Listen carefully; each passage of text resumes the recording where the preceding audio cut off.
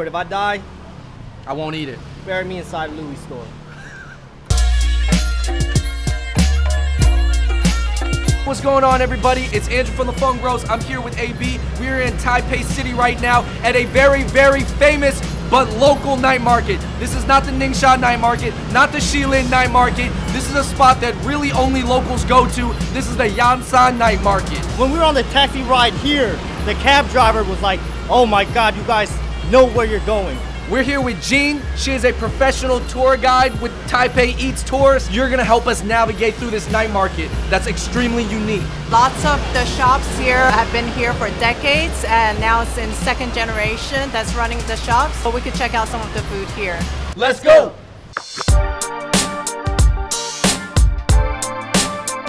We're at a stall that's been here since 1954. First thing we're going to have is sticky rice sausage and also the pork sausage.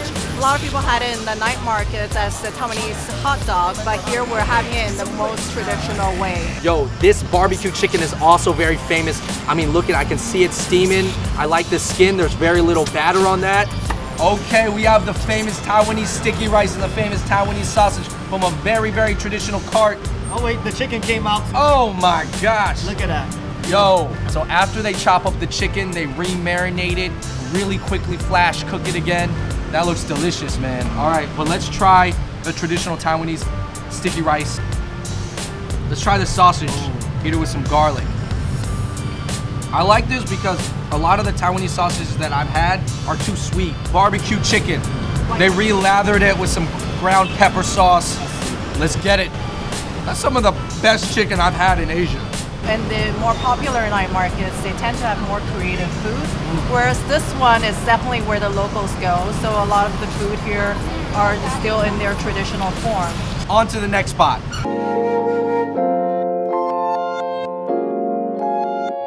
This used to be a commuter's night market. It started basically in the 1950s. A lot of people would come here to grab something to eat before they head back across the bridge to where they live. This is like a drive-through night market. Okay, we are outside of a very famous sesame noodle cart. We're gonna have sesame noodles and rice noodles. And in Chinese, it's called mahjiang. Mahjiang mian. Famous mahjiang mian.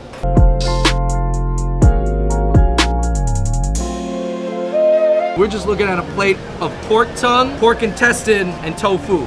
We got some chili oil here, and we got some chili garlic sauce right here. Hey, it's true that Taiwan does have some Southeast Asian influence. That is well marinated and they stewed it long enough where that taste is gone. You don't taste any like gaminess either. All right, we got the intestine now. We got a little bit of that house-made sauce. I got some ginger and cilantro. There's no gaminess whatsoever, even with the intestine. I don't say this often, but that was actually some pretty good intestine. Yes, I agree. All right, tofu. That fried tofu is good too. We have this two kinds of sesame noodles. This is the wheat noodle and this is the rice noodle. This is actually a Hakka influenced dish. If you guys don't know what Hakka is, we did a whole video about it in LA. This is the sesame noodles, AKA mahjiang. Sounds good, man. It's a really soft noodle. This is in-house made noodles. Man, it doesn't get fresher than this. It's very creamy, very light, but also has a very strong, like, nutty / meaty taste. I'm used to eating this dish cold, so even with the heat, I feel like it's making the sauce feel a little bit different. Let me just splash it with the chili oil. All right, I'm gonna go with the garlic chili paste. Sesame noodles, good. When's the last time you've seen something like this outside? Very nostalgic feeling in this market. Yo, hold up, guys. I saw this on the street. We gotta take a look at it. What kind of style of hot pot is this? This is called chou chou guo, which means stinky hot pot. They call it stinky pot because a lot of the pots have stinky tofu in it. Right. Stinky tofu, if you guys don't know, fermented fried tofu. Let's keep it moving. We took a quick detour from the tour and we're here at this goat meat stand. I'm pretty interested. I heard they have goat meat bone marrow. So we're going to have this quick stir-fry bone marrow. This is goat spinal cord. And what I love is that she added a little extra scallions. You know, I requested the chong. I've never had a texture like that. Yeah, it's really hard to chew. There's this fattiness that melts away in your mouth at first, and then there's kind of this like chewiness, this tendon-like feeling here, It's kind of weird, but it's kind of good. It doesn't taste bad at all. You just gotta get over the texture when it comes to food like this. Yeah, I would say it almost has a texture of some seafood. A squid, like, you know, a squid, after a while you can chew right through it. This, Yeah. I'm still going at it. This goat had a strong back. This is the goat stir fry with water spinach. A lot easier to eat than the spinal cord. It almost tastes like beef. Goat is supposed to have fortifying properties, so that's why we eat it on certain days as well. Usually at the beginning of winter, so that's when we eat it, so that we could feel stronger for the winter time. Nutrition for the winter time. At the beginning, you eat more goat at the beginning of winter to fortify your body to get it ready for the coughing season. Let's keep it moving.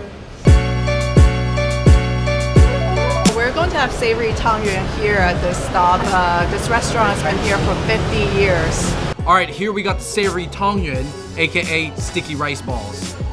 These are way bigger than usual.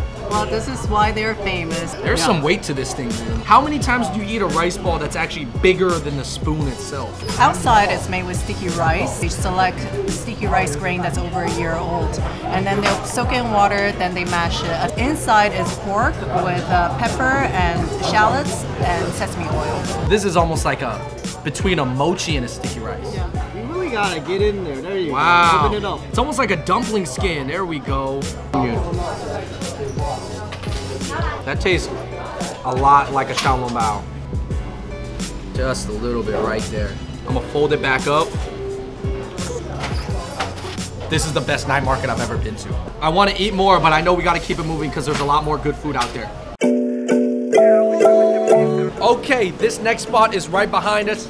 It is probably the busiest stall here that I've seen. It is the beef noodle soup spot, aka Neuro Mian. Beef is not the most plentiful meat. It's usually chicken or pork.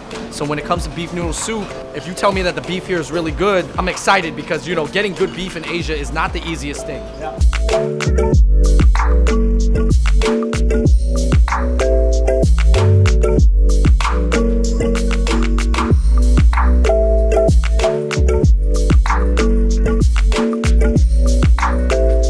Here, we got the beef noodle soup. This is called the red braise. I can see the little bit of oil on top, but that's a good sign. That just means it's tasty. Let's taste the broth. There's a lot of beef in that broth. That is smooth, yo. Oh, I love this morning glory that they put in there. The beef here is really tender. As soon as I bit into it, it's just falling apart. It's very soft. Beef noodle soup is such a great dish to eat. It's such a great comfort food. It's hearty, it's got your carbs, it's got a little bit of veggies, it's got meat, it's got that soup to wash it all down. Man, I mean, this is really like the Chinese pho. Yeah. It's a staple.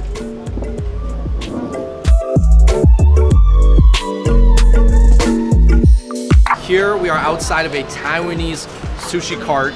That cart over there, I say, it's in decent shape. I'm okay with it. I mean, technically there's nothing weird about it as long as it's still being refrigerated. Yeah. So inside there's crab meat, there's ham, egg, and cucumber and pork floss. Ah, look, they do that little Chinese twist to Ah, it. the pork song, the roll song. I'm gonna grab a piece after you. Kind of tastes like a mixture between a sushi roll, a kimbap, and a fontuan. A little bit different from the Japanese style because it's different. All right, this is sashimi, Taiwanese sashimi. Taiwanese sashimi is cut a little bit thicker than traditional Japanese sashimi. Look at the lines on that. Is that good or bad? It looks like a zebra stripe. I don't think it's bad at all. Look how pink it is. I'll go for it. If I die, I won't eat it. bury me inside Louis' store. Right from the street, not bad sashimi at all. That's pretty good. YOLO. Let's go. Behind me, they are known as the fried noodle experts. They're the wok masters.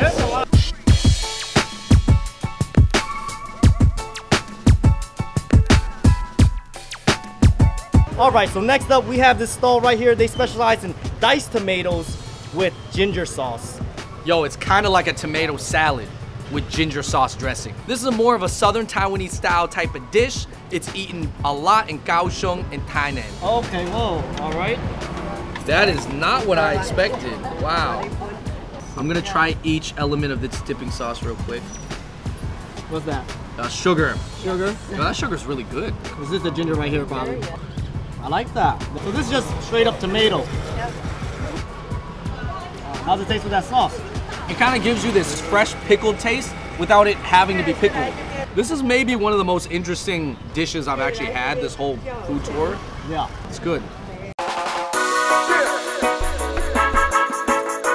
Okay, we are outside of a very, very famous oyster pancake stall.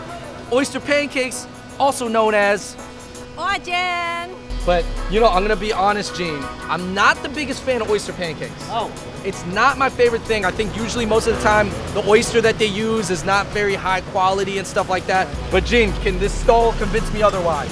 I think so. You just have to try it. Oh, she put a little beer on there. That was the touch. All right, let's go eat it. This is the oyster pancake. There's like this crystally clear batter. I always wondered what it was. Well, this is the tapioca starch, basically. Yo, as you can see, it's like kind of this clear, gooey, like, it has a consistency of like a rice noodle. Oyster pancake, oyster omelet, whatever you want to call it. This omelet is particularly good, and I found out why. It's because the oysters are smaller. They have less of like a weird taste that people don't like, and you get a really subtle flavor. They almost taste like mussels to me. Yo, look at this. They got the cabbage right there. Yo, with a little bit of spicy chili. It's even better, man. All right, on to our last and final stop. We are eating dessert, man. AB, you ready? I'm full, but I'm gonna make space for this one. Right behind us is a cart that's serving delicious Taiwanese shaved ice with hot, sweet mochi on top. We have ice on the bottom with condensed milk.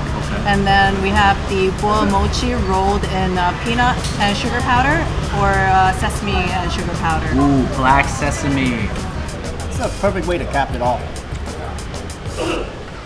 Oh, really good. And that pretty much wraps up our Yansan Night Market crawl.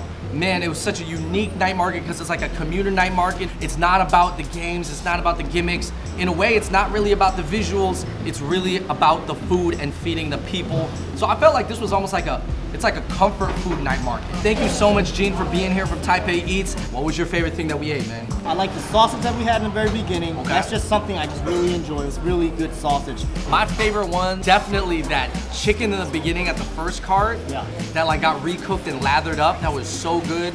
I think tangyuan again is always my favorite. I always have to go with that. It really reminds me of my grandmother.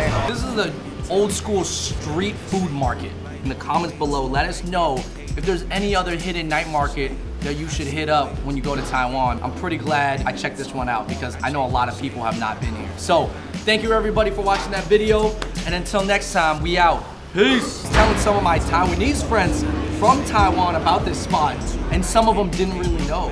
I was like, yo, I'm going to the Yansan Night Market. They were like, oh, I've never been there.